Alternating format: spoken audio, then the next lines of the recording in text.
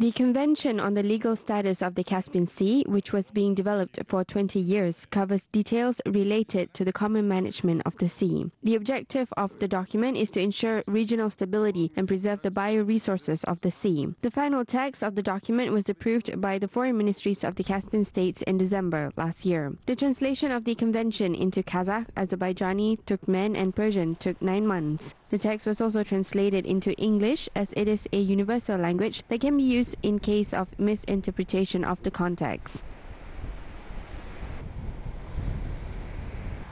Решающее значение в том, что эта конвенция определила правовой статус. The most important factor is that the convention identified the legal status of the Caspian Sea and laid the basis for the final settlement of the unresolved issues, including delimitation of water. The convention also covers methods for identification of the baselines for the 15-mile sovereign waters that will also be used to identify the 10-mile fishing zone for every country. Оттуда уже будет проще определить 10-мильную рыболовную зону для каждого государства.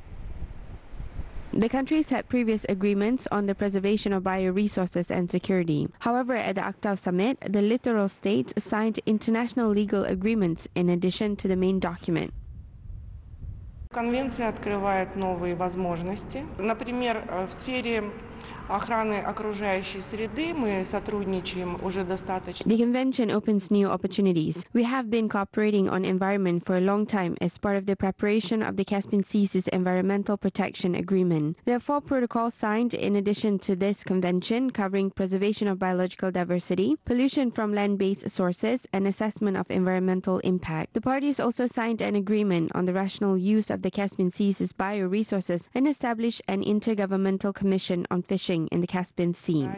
О защите от загрязнений из наземных источников, об оценке воздействия на окружающую среду.